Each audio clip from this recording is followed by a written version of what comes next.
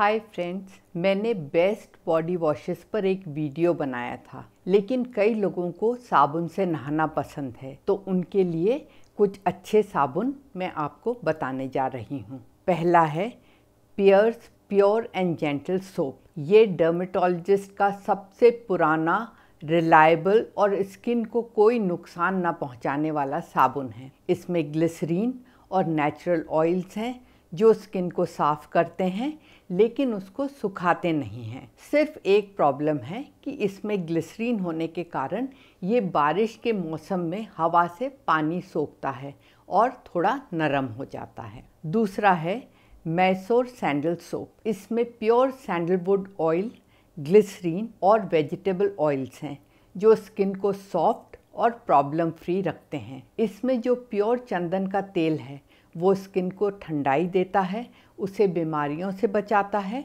और स्किन के कलर को भी हल्का करता है। ये इंडिया में बनने वाला सबसे पहला प्रीमियम साबुन है। तीसरा है Cetaphil cleansing and moisturising soap. ये ड्राई स्किन वालों के लिए बहुत अच्छा है। स्किन को साफ करता है लेकिन उसे सुखाता नहीं है। चौथा है soil and earth sandalwood and turmeric soap. इसमें चंदन का तेल, हल्दी का एक्सट्रैक्ट और ग्लिसरीन है जो स्किन को इन्फेक्शन से, दाग धब्बों से बचाते हैं और उसे बिल्कुल सॉफ्ट रखते हैं। अब उन लोगों के लिए जिन्हें बार बार स्किन पर फंगल और बैक्टीरियल इन्फेक्शन यानी फोड़े फुंसियाँ होते हैं और गर्मियों में घमौरियाँ भी निकलती हैं, ऐसे लोगों के लिए सबसे अच्छा नीम का साबुन होता है।